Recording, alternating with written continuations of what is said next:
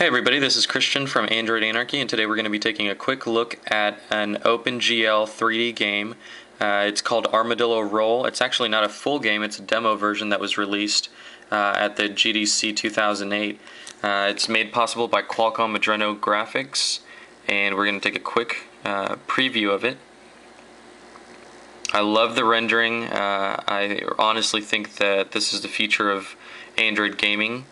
It is an accelerometer controlled game, and pretty much there's one level. The only task here is to get in a race with 3 other armadillos towards the finish line, and it gives you a time pretty much at the end. It's just a really good demonstration though of what the platform is actually able to do, and I really wish that they would release a full version. If you guys want to check it out, it's available now at the Android market. Again, it's called Armadillo Run, and this has been Christian from Android Anarchy. Thanks guys for stopping by. Bye-bye.